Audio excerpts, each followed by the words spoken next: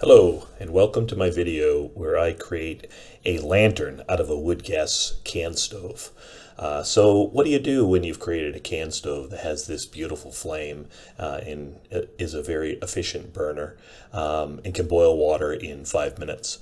Well, when you're done with cooking your dinner, you can sit here and enjoy the warmth, and you can look down into the flame. But unfortunately, not a lot of light comes out of this type of stove because it requires that your pot stand stay on to help equalize the flame. So I was sitting there the other night looking down at my beautiful flame that I've created, and I was wishing that I could actually see that flame. So I started to wonder whether I could create a lantern out of this. I've seen porch lanterns where you get a column of flame from either propane gas or natural gas, and they are truly beautiful, but I'm not so sure that their flames are any better looking than the flames that are coming out of this wood gas stove. So I started off by changing the shape of my concentrator a little bit so it could accept the globe from a hurricane lantern.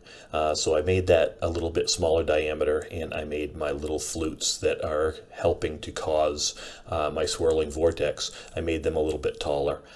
So after I had done that and warmed my stove up, I removed my pot stand, and then I put on my hurricane lantern globe. So as you can see, it's very windy out today. When I put the globe on, it immediately started to die down, and I was very concerned, and I was about ready to pull the globe back off when all of a sudden the globe must have warmed up enough to cause a chimney effect, and you can see that it immediately started pulling that flame straight up. Now, even though it was very gusty wind, you can see the flame is very concentrated in the center of the stove, and this is immediately was a very beautiful flame. So the wood gas can stove that I'm using is actually a quart size paint can stove. If you're interested in more about the build or about the development of that stove, you can tune into my wood gas stove science video series, especially the one about building the paint can stove. So really, it's a very inexpensive, very easy can stove to build. It does require a little bit of precision to get the type of flames that I'm getting, but anybody could build one. So here you can see that I'm looking down into that flame, and that pulsing is caused by the wind that is gusting around, but you can see that the flames are very beautiful, and there's the nice glow that is coming off this stove. There's plenty of heat coming out of the top. You could cook marshmallows or just warm your hands over it.